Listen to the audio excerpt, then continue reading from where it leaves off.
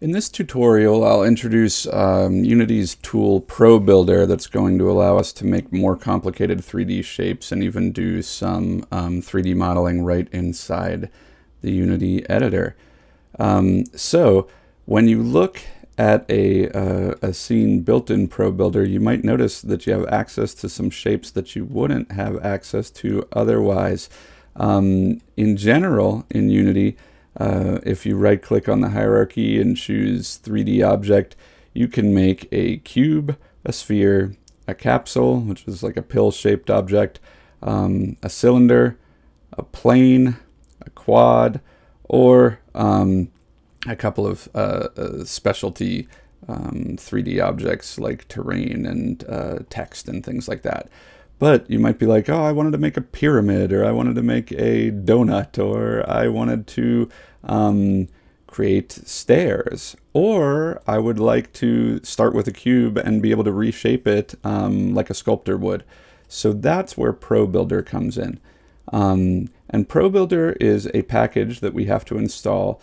To do so, you go up to Window, Package Manager, and then depending on where you are in your project, you might be looking at a list of your assets, things you've downloaded from the asset store, or you might be looking at the assets that are already in your project. The way you change that is by going up to the top left of the package manager, and here it'll say packages : and then whatever, either in project or my assets or something like that. But if you want to add ProBuilder to a project that doesn't have it yet, we need to go under Unity Registry. And there, in alphabetical order, you will find ProBuilder. So I've already got it in my project, but you would hit, what's it going to say? Install. And then ProBuilder will take some time and be added to your project. Then you can So once ProBuilder is installed into your project, then you can add the ProBuilder window to your user interface. So we'll go up to Tools, and there will now be a ProBuilder option. And we can hit ProBuilder window. And at first it will either pop out just as kind of a hovering window, or it might be snapped somewhere where you don't like it. So just like with all windows in Unity, you can grab the tab and put it somewhere you would like it to be. I'm going to kind of stick it on the side of my hierarchy here. And the ProBuilder window can look one of two ways. You can use either text mode or icon mode. I kind of prefer text mode because I don't have all the icons memorized, but you might feel differently. So luckily they give us choices. And the first step with ProBuilder would be to create a new shape. I like to actually hit the plus button on this because it gives you a full shape tool and lets you choose which shape and all the particulars about that shape. So if you pull this down, you've got choices like cube, sprite, prism, stairs, cylinder, a door, a plane, a pipe. It's like a cylinder with an opening in the middle. Cone, arch, sphere, and torus, which is like a donut. So a lot of these are things that you would otherwise be unable to make inside of Unity. But then what's really cool is you can take that further, and like even if you start with a cube, now we can start editing this and make it into a more complex 3D object. So once you've picked your shape, you click build, and it makes one and then gets ready to build a second one. So if you don't want to build a second one, you can just hit X, and now you've got your shape. So this shape can be selected and moved around in the normal way in Unity, but there are also selection tools that allow us to make more complex alterations and kind of 3D modeling edits to these basic shapes. So along the top, there is an object selection mode, which works like it always has in Unity. You know, you select the whole object and then can move or shape or rotate it. But there's also a vertex selection, an edge selection, and a face selection.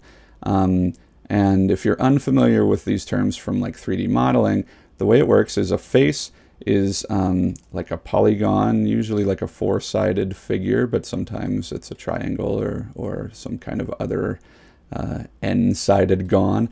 But it's like a 2D face of the 3D object. So any rectangular side of this cube is a face, and I can select them all separately. Edges are edges, and you can select them separately, or you could hold Control or Shift to start selecting multiple faces at once. And then vertexes or vertices are the tiny little points at the edges of every face. So the reason this is useful is you can actually click a face and move, and now we don't have the same shaped cube anymore. So if you wanted to start to build out, you know, a different shape, you could do it this way. Likewise, you know, if you grab a vertex and pull, now we've got a very different shape than we had before. The other cool thing about ProBuilder is you can select a face and then scale. So I'm going to use the scale tool, shrink it down, and now we've got a much more irregularly shaped object. You could also rotate so that this face has a twist to it. And then finally, you can also add more detail by holding Shift in combination with these tools. So if I hold Shift while I move this out, now I've got another set of faces. And then if I hold Shift while I am scaling, I've inset a face inside that face. And then I can hold Shift and push in. So now I've got a hallway. And at the end of the hallway, I could hold Shift, shrink it in, and maybe make like a window or a cupboard in there. So this is how you could take a simple cube and turn it into a much more complex model. Just by selecting faces, edges, and vertices, and either moving, rotating, or scaling them, plus holding Shift to essentially extrude those. Now, there are also a lot of options in the ProBuilder window, some of which we've just used kind of without knowing it, like doing things like extruding faces is our 3D modeling term for sort of drawing out a face.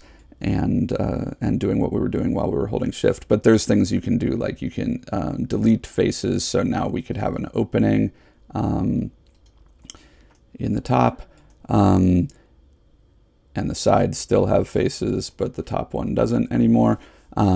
So there's a lot of options like that that you can work with here. The other cool thing about ProBuilder is that you can paint either colors or materials per face. So for example, on these stairs, I'm making every other stair yellow. I'm holding Shift, selecting all those faces that are relevant. You can even draw a square to select multiple at once if that's useful.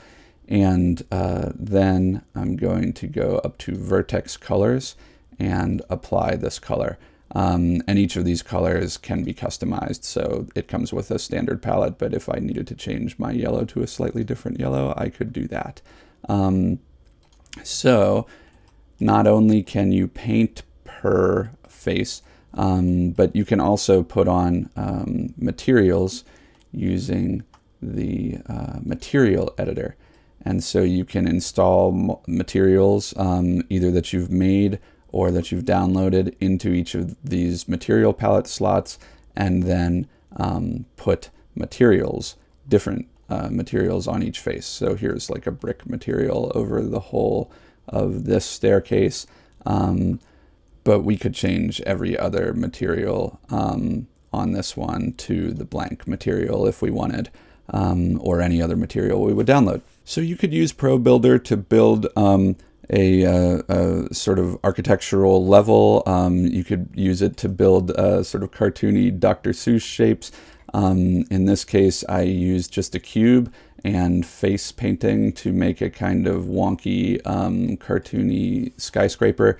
All this stuff is sort of adds exciting and fairly accessible 3D modeling possibilities to Unity's editor without having to go out to a different program.